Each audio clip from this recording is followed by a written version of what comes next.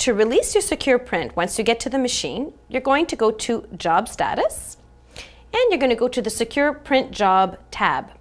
From there, you'll see your username and how many jobs you have pending. When you touch, the machine will ask you to enter your passcode. So the code that you entered at your print driver, you're going to enter it here too. So we had entered 1, 2, 3, 4, so 1, 2, 3, 4, and press OK. You're going to see your list of documents. So from here, you have the option to delete all of them, release all of them, which means you want them all printed, or you can actually select one at a time. Let's say I don't want this one, I can delete this one, confirm, delete. So then let's say I want the rest of them, I would just say release all. If I just want to print this one for now, I can select it and say release and just get that one.